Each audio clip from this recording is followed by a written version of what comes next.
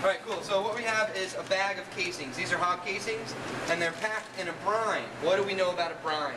Salt and sugar. Salt and sugar. This one is just a saltwater brine. Generally a brine will have salt and sugar to counteract the strength, right? So this is just salt water so that it preserves it. When you open it, sometimes it will have a very funky smell. Think about where it's coming from, and that kind of answers why it might be a little stanky. So you're going to take this wad of casings out. You're going to first identify, generally they're tied in one uniform bundle by this ring right here.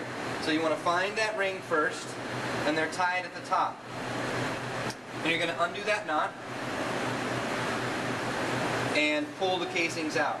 And the more uniform you do this, the easier it is to deal with the casings. Casings will knot up on you very easily. So you want to do everything you can to prevent that from happening. So see how I'm keeping them, instead of letting them coil up, I'm taking them like that. Right? Now I'm going to take cold water, and I want to rinse that salt off. Not only is the salt on the exterior, it's also on the interior of the casing. So we're going to give them a good rinse. And in the recipe it says to rinse them 3 times.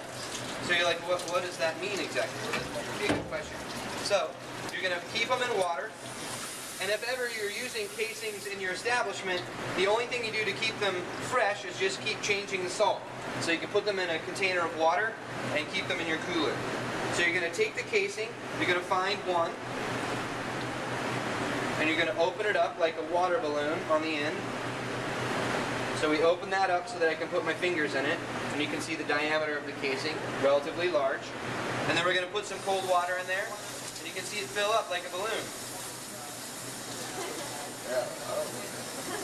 Right, so what we're doing is we're rinsing the brine out of the interior, so you can see there's some holes in there.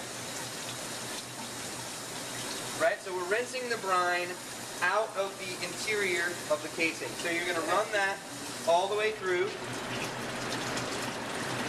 to get all of the brine out of the interior. Now, what we have here is a knot. And the easiest way to get rid of the knot is you just take your hands and just kind of gently pull it, or not so gently, and that will kind of get your knot undone. And then you can just keep on pulling, and you know you've gotten your knot undone when you are able to. So you're going to keep on running the water through the casing. Alright. You're going to do that 3 times because there's a lot of salt on the interior, and the salt prevents it from sliding off of the horn, which we'll talk about in just a second. Alright, so keep on doing that. Once you get it unknotted, it's generally pretty easy. Alright, and then the container that you go into, you're also going to put water in that. The trick to successful sausages is lubrication. What is lubrication? So make sure that you hook the sausage on the end of the container, or you won't know what you have.